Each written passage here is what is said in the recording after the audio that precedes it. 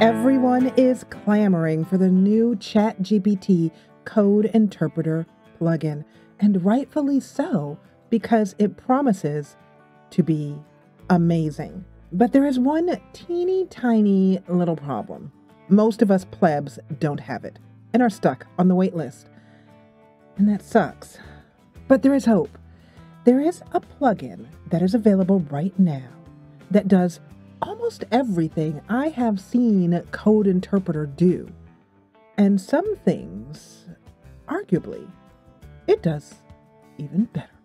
Hey there, it is I versus AI, and there is a lot of hubbub going on about Code Interpreter. In fact, in this video, Philip at AI Explained shows off many of the things that the highly anticipated plugin by OpenAI can do. Make QR codes, 3D data visualization, wow! But here's a little secret. The Noteable plugin can do all of that and more.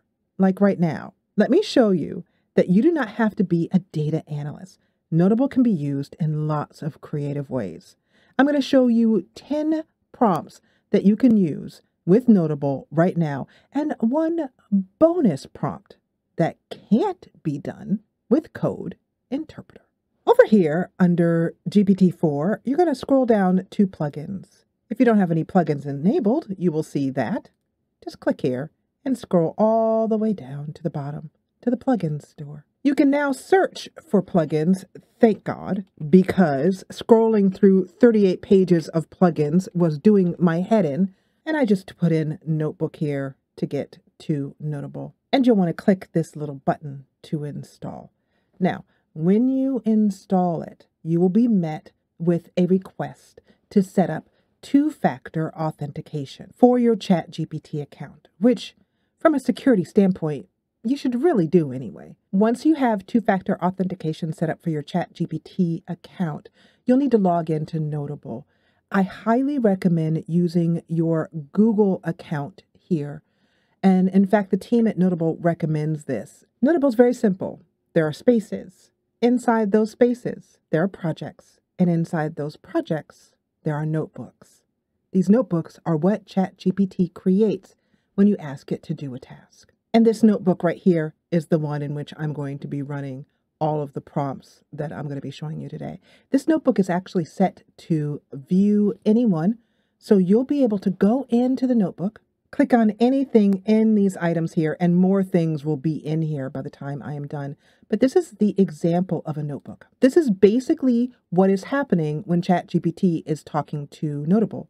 It's really fun to open up a notebook and watch ChatGPT fill it out.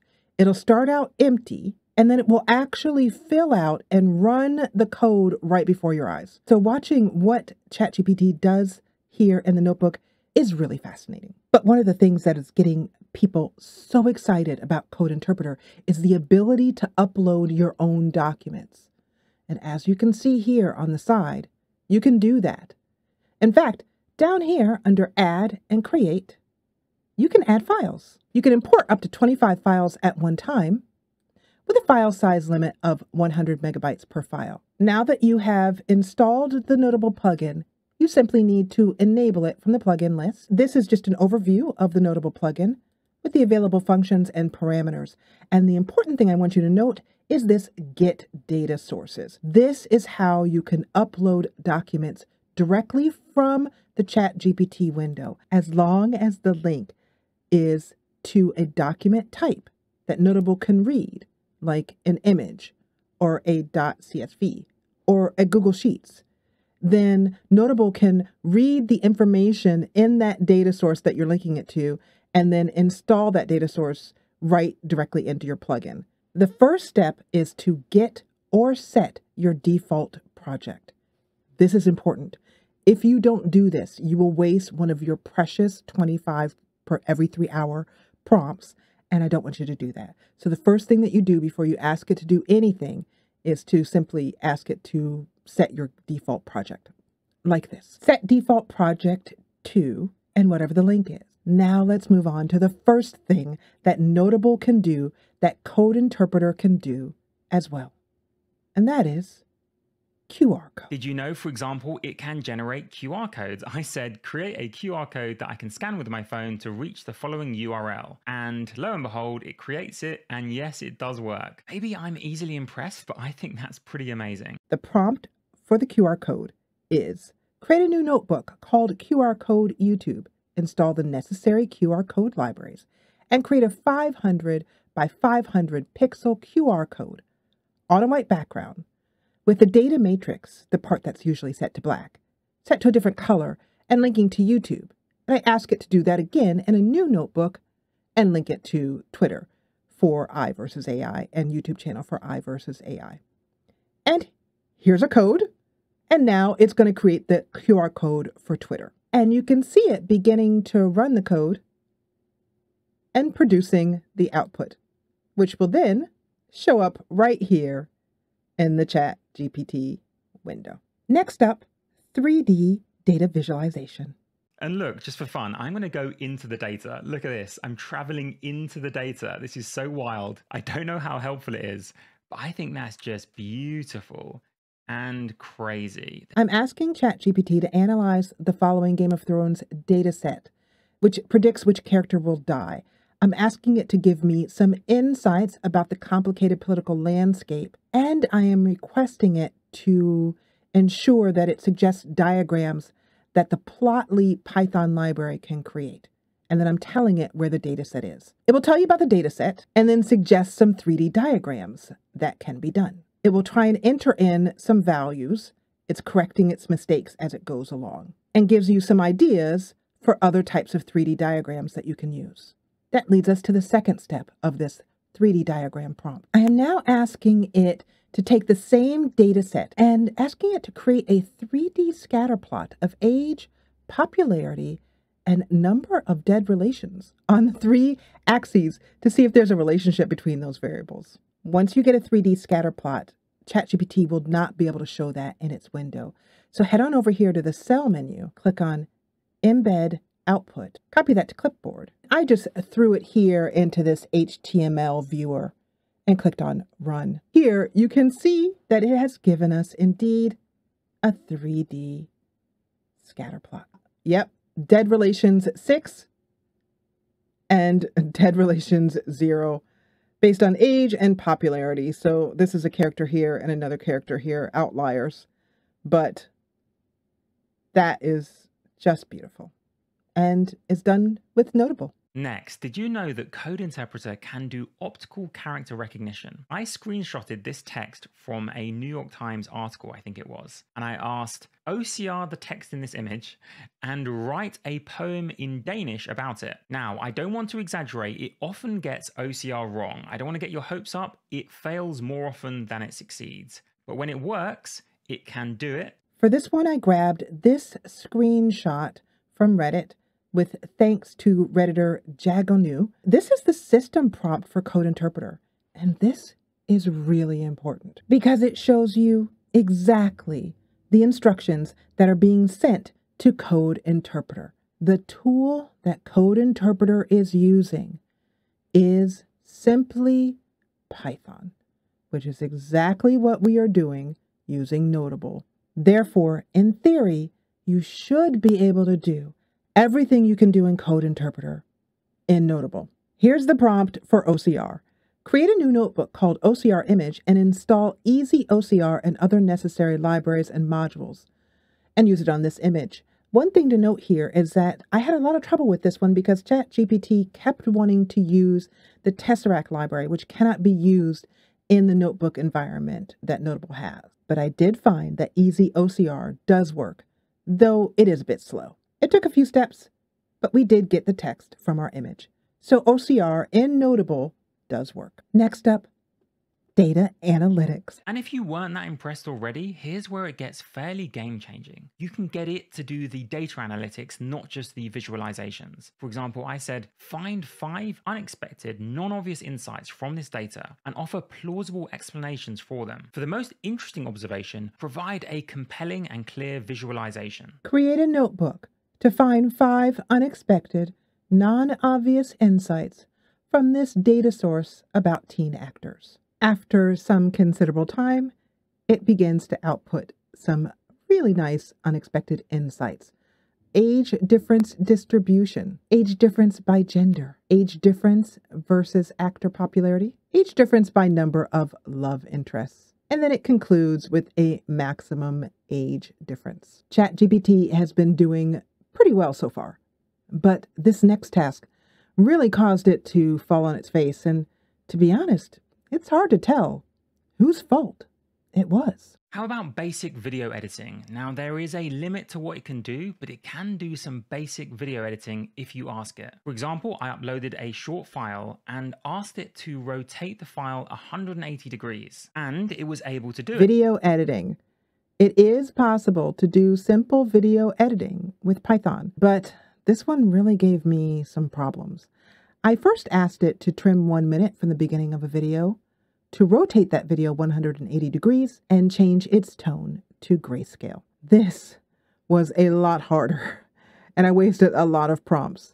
Eventually, I realized that the task might need to be taken into smaller bites, so I simply asked it to trim 1 minute from the beginning of a small 3-minute clip. To complete this task, it does install MoviePy, and I have found that whenever there is a lot to install, ChatGPT can often get hung up or time out. But then it again tries to create a file or find the file in a path that does not exist, and it just made this path up, despite me telling it that it is located in the default project. So I tell it it's in the default project and that there is no temp folder, and it gets back to work. Now, I've only seen Code Interpreter videos where the prompt has already been run and the output has been made. And I don't see all of the back and forth that may have happened behind the scenes. So I want to be really honest with you and show you that there's a lot of back and forth when working with ChatGPT and Noteable. Even if you are extremely clear in your prompt, it will frequently just make up a folder and then tell you there's nothing in it because that folder doesn't even exist. It's pretty frustrating. And it now tells me that the video has been successfully trimmed and is named Trim Video MP4. But when I look over here in the project folder, there is no trimmed video, despite saying that the command is successful. And this happened over and over again. So this is one where I'm going to have to give it to Code Interpreter, because for some reason, this was simply not working, at least with my limited Python skills in the Noteable environment. Just to be cheeky, I also asked, can you make it black and white? Oh, and I also asked to add music, but it couldn't add music. In AI Explains video, he said that Code Interpreter could not add a music track to a video. And having had the beating that I've just gone through, I didn't feel brave enough to try and get ChatGPT to add audio or a music track to a video that it can't even render or doesn't even show up in the notebook, as I just showed you. But according to this website, thepythoncode.com, it can be done. So if you're feeling brave, go ahead and try it. Next, did you know that GPT-4 with Code Interpreter can do text-to-speech? As you can see, I asked, turn this entire prompt, starting from the beginning, into a text-to-speech file. Now, quite a few times, it denied it had the ability to do this, but eventually I got it to work. This one I had a lot of problems with, including it not doing the complete text. For example, it would stop at random places and stop like here, for example, and only do this part. Sometimes the same problem that I had with the video, where it would tell me that the TTS MP3 file existed and that it had been created, and then it wasn't in the notebook. But this time around, we've been lucky. The text has been successfully converted to speech and saved as TTS MP3. And here it is, and we can just give it a listen. You'll just click download, and it'll open up and immediately start playing in this tab. Your ChatGPT, a large language model trained by OpenAI. Knowledge cutoff, 2021-09. Current date, the 30th of May 2023. Math rendering. ChatGPT should render math expressions using LaTeX within. As you can see, it does work. And it sounds okay, but there is a possibly better option, and certainly easier. It's just one click. I have featured the Speech Key plugin before on this channel, and it's very handy. You just simply ask it to convert the following to speech. And I asked it to use a male British voice. You do need to create an account, but once you do so, you'll simply be able to click on it. And let's take a listen. You are ChatGPT, a large language model trained by OpenAI knowledge cutoff, 2021 to 2009 current date, the 30th of May 2023 math rendering. ChatGPT should render math expressions using latex. I'm going to go out on a limb and say that that is absolutely not a British voice at all. It is male, so it did get that right. Speech Key does have a parameter where you can get a list of available artificial voices, and it's quite a long list. But in my testing, it seems to pay absolutely no attention to any kind of instruction. Maybe I could try using a unique identifier to get the voice, but just telling it to use a male British voice seems to make no difference. Or female. You just get whatever voice you get. However, this method is much faster than working with Noteable, and I didn't even try to get Noteable to give me different voices for the text-to-speech. I was just grateful when I got the complete text converted. I created this image in Midjourney version 5, and then here's what I asked. I said, use OpenCV to select the foreground of this image. And look what it did. It picked out the foreground. No blue sky. Now I know it's not perfect, but it's nevertheless impressive, all within the window of ChatGPT. Image editing. Create a Python notebook and install REMBG for remove background. In order to remove the completely white background of sticker.jpg, which is this adorable little kitty here.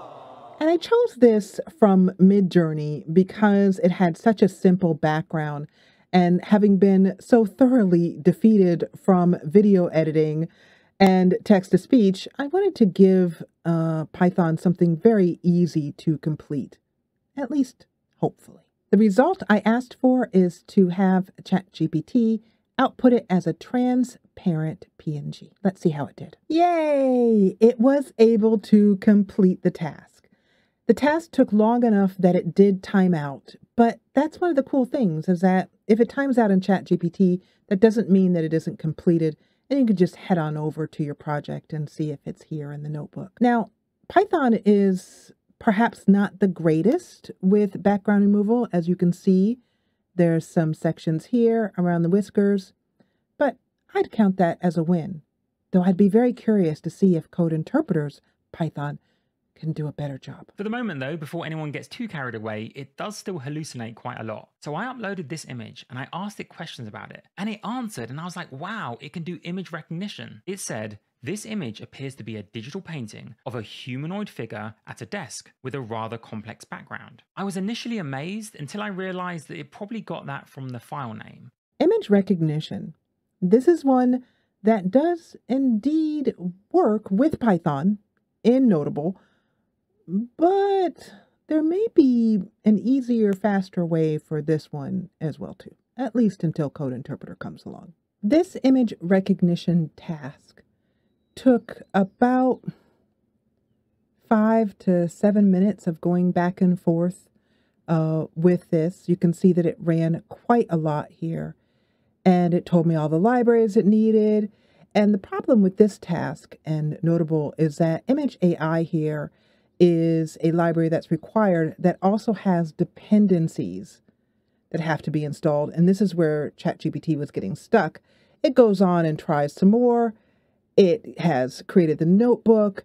It has loaded the image. Now, I have done this before in my testing before recording this video, and I'm not going to run this again because I'll let you know that the outcome was not that interesting. Basically, what you get is after installing all of this, and then you get a module error down here at the bottom. This is the important part. It will give you image recognition based on probabilities. It will predict what's in the image, and it will give you 5 results. But they are not full sentences or complete guesses. They are literally words. This is the image that I was inputting to use for this. And the number one word that I continued to get back in my testing was castle. That's really the only recognizable word that I got. Every once in a while, I would get an odd word that had nothing to do with the image at all. Again, is this a Python problem or a Noteable problem or a ChatGPT problem? I don't know, but I do know another way to give you image recognition that works quite a bit better than this. This is the Scene Explain plugin, and it does a better job, but it's still not perfect. This is the explanation it gave us, which is, this is a watercolor painting of a picturesque Cotswolds village scene, which is excellent. That's exactly what this image is. It is of the Cotswolds. It is watercolor. The idyllic country road winds through lush green fields with charming cottages and houses interspersed. That all sounds correct, but let's try one more. This is an image I did of a wizard just sitting at a table, reading a book by the light of his wand. A white-bearded wizard sits at a wooden table in a dimly lit, candle-filled room, engrossed in a thick book. That is all correct. A glowing purple-flamed pot sits on the table. Correct. And here's where it goes completely off the rails. A young woman stands behind a bookshelf holding a potion bottle. The bookshelf contains various volumes, including Harry Potter and the Goblet of Fire. A painting of a candle hangs in the foreground, and a shiny blue glass ball hangs from a chain. Twisted trees and a nebulous sky in the background suggest a world of magic and witchcraft. So basically, from the second sentence on, it made that entire thing up, more or less. But it's time for the next example. And what I wondered was, what is the biggest document I could upload to get it to analyze? The longest book that I've ever read is Anna Karenina. I think it's about 1,000 pages long. And I pasted it into a Word doc, and it's about 340,000 words. I uploaded it, and then I asked, as you can see, find all mentions of England, analyze them to discover the tone in which the country is perceived in the book. I decided to use the same text, Anna Karenina, as Philip used in his AI Explained video. But I planted 2 sentences of a well-known tongue twister. How much wood could a woodchuck chuck if a woodchuck could chuck wood? As much wood as a woodchuck could chuck if a woodchuck could chuck wood. And I placed them at different places in the text, which is indeed massive, at 39,831 lines here in Noteable. I asked ChatGPT to discover the 2 tongue twister sentences about wood that I have inserted into 2 different places in the text that are incongruous and do not belong. And once those 2 sentences are found, print out the sentence that appears directly before them in the text so that I know you have actually scanned the text. I had to tell it again that there's no temp directory, that the file is in the default folder, because it kept insisting on putting the file in a directory that did not exist.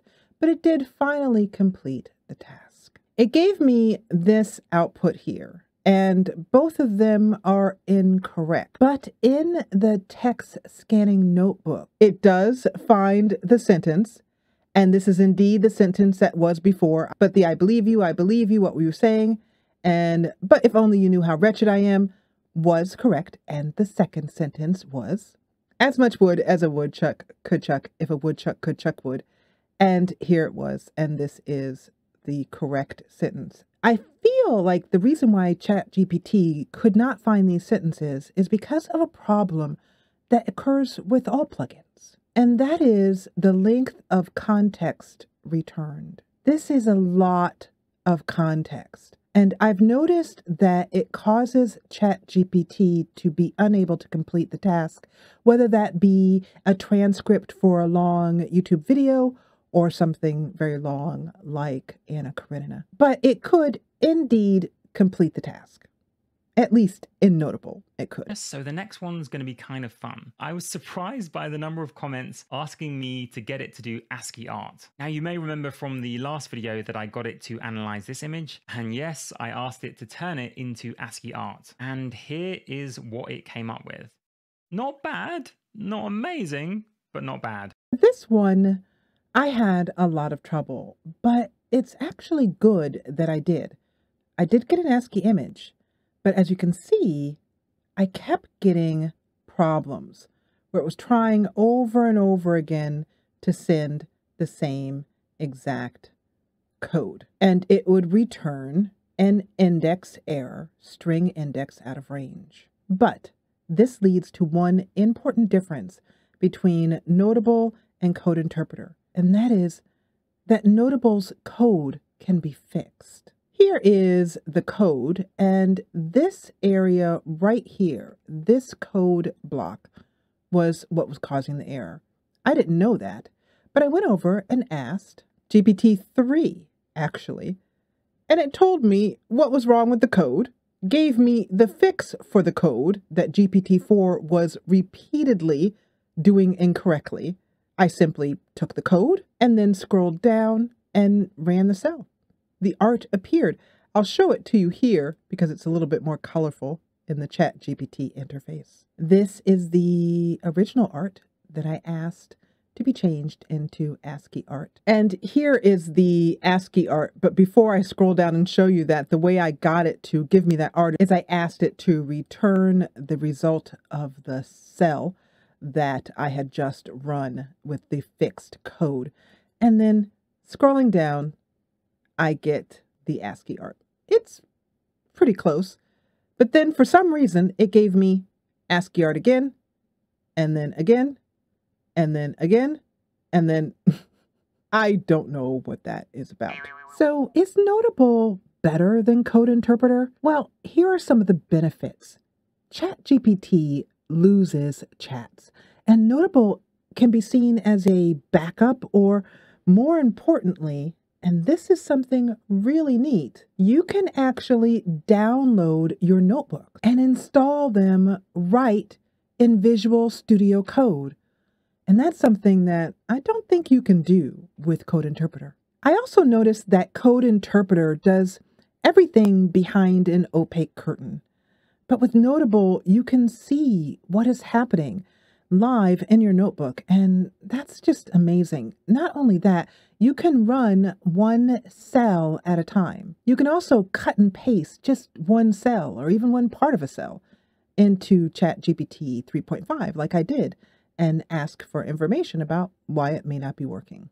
That's a real benefit. Noteable also has this neat feature of showing different ways that you can visualize your data. When you install a CSV file, in this case, the character predictions from Game of Thrones that I showcased earlier, it will show you the table here that you can work with. But the neat thing is this button right here, which will open this Data Prism Suggestions. From there, you can see 15 suggested visualizations based upon 23 metrics and 22 dimensions for this particular data set. For example, a scatter plot, a combined bar chart, a tree map, a Sankey network, a violin plot, a token cloud, graduated symbol plot, dumbbell plot, donut chart, dimensional matrix, and there are a lot more. So if you're not sure what to do with your data and you don't even know what to ask ChatGPT to show you, you can get some ideas right here and simply ask ChatGPT to show you those particular charts right in the chat window. There are so many files that you can upload to Noteable: MP3, MP4, docx, PDF, CSV. There wasn't any file that I could find that couldn't be uploaded. We don't know if that's the same for Code Interpreter, but at least as far as Noteable is concerned, there's quite a range of files that you can upload. But the thing that is most valuable about Noteable is mentioned in ChatGPT's Code Interpreter system prompt. Internet access for this session is disabled. Do not make external web requests or API calls as they will fail. And that brings me to our 11th and bonus prompt. Create a Python notebook and use the requests library to fetch the front page of Reddit and then list the top 5 posts here. Here are the top 5 posts from the front page of Reddit. Post number 1, celebrating the recent International Tabletop Day. Post number 2, Doggo's first day. Post number 3, ain't no way the buckets are poor. Post number 4, a chunk of my red hair. And post number 5, PGA Tour. There are even links to the posts. Here are all 4 of the posts. I don't see the third post here, ain't no way the buckets post. But most importantly, that means that using Noteable, you're no longer in ChatGPT's walled non-internet garden. And because Noteable is just a plugin, it can be chained together with other plugins like Link Reader or Vox Script, which allows you to do Google searches and YouTube transcripts, Pastebin, and even GitHub searches. So you can really power up your Noteable session. Whereas my understanding is that Code Interpreter will be similar to Bing. It will be a separate model, which does not have any ability to connect with the browsing plugin or with any other plugins in the plugin store. And that is just what I have learned about Noteable so far. There's so much more to learn about plugins, and the most important thing to know about them is how to reveal their hidden functions that tell you what they can do and how to creatively prompt them to get the best out of the plugin experience. And that is why I've crafted a master plugin prompt that will do all of that for you. And I showcase it for you in this video on screen right now.